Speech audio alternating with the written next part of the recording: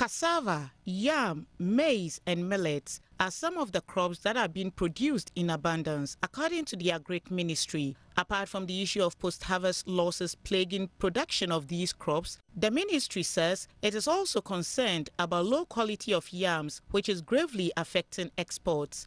Ghana, however, is not self-sufficient in rice, tomato, poultry, and livestock production. This is evident in the more than 644,000 metric tons of rice imported into the country last year. The ministry says it intends to achieve self-sufficiency in rice by 2018 and also reduce post-harvest losses of tomatoes. But the problem is, first of all, how to produce tomato in the off-season in order to take care of our population. And also during the time of glut, how we manage the post-harvest losses of the glut that is produced. So we have identified that we can do this through protected systems. They are like greenhouses, but specially designed to simulate the microclimate required for tomato production. In order to upscale rice production, you need good seeds, high-yielding seeds.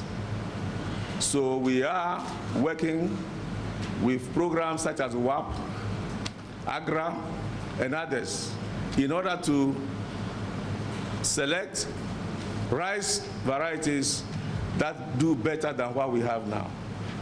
At least from the 4.6 average per metric tons per hectare, we want to move it to about 6 metric tons per hectare.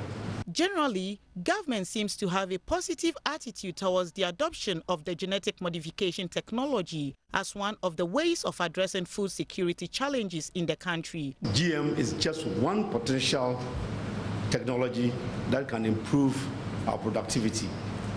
And the ministry has adequate tools, regulations, instruments that can subject any technology that is the result of GM research to those tests on its merit before we can attempt to invite farmers to produce such varieties. Ghana is currently testing nitrogen and water efficient GM rice, pest and disease tolerant cowpea, as well as BT cotton. The ministry also says there has been increase in fish farming and aquaculture and a steady improvement in agriculture mechanization to propel production.